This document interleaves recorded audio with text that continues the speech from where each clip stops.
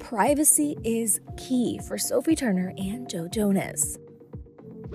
The pair, who got married in France in 2019, like to keep their romance low-key.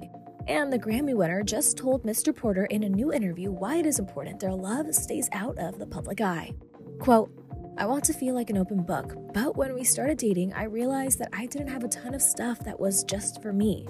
And in the end, it makes me a better person to have something for myself," he told a magazine.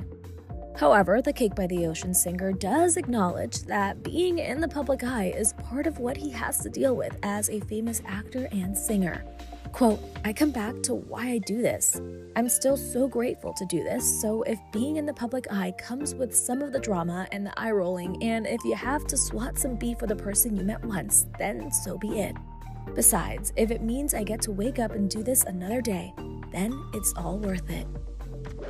In the candid interview, the DNCE frontman also opens up about fatherhood, specifically how it feels having two children.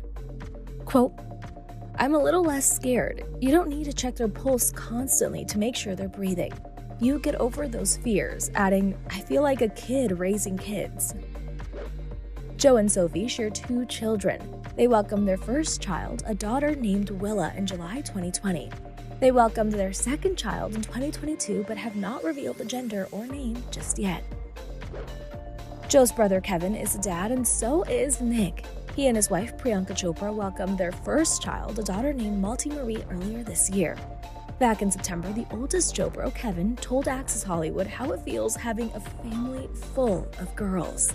And I mean, you mentioned that you guys were a household full of guys, and now your family is full of girls. Were you surprised at how this turned out? Was this like a nice little blessing? It was.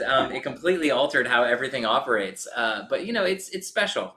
For us, it's a new way of looking at the world, and we each have our own journeys. I can just speak to kind of mine, and having these two girls. My girls are 8 and 5 now, so we have our daughter going into her first year of kindergarten this year, which is crazy, and Alina's obviously in 3rd grade. But it's wild. Both kids are in like real school now, so it's gonna be even more different than it was before. Yeah. Was dropping them off at school super hard? Did you shed some tears every year?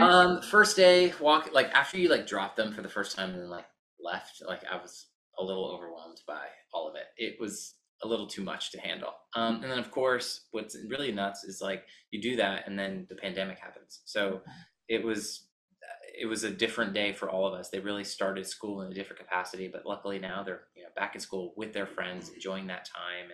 And I'm just excited that we are finding more and more time and more ways to be together. We are family first, and we always try to do the best we can to be together, but it's not so easy all the time.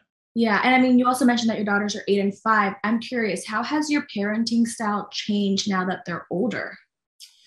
A little more understanding in certain things, right? Like explaining why you're saying no to doing something, or explaining to them, it's not just no, don't do that. It's here's why. I'm not just talking to talk, walking it through with them, letting them understand. So maybe next time they understand why it would be a better choice to do something different. I think just having more of a conversation around boundaries with certain things is really important. And as they get older, I'm learning more from them than I would for myself, especially when it comes to what's trending and what's cool.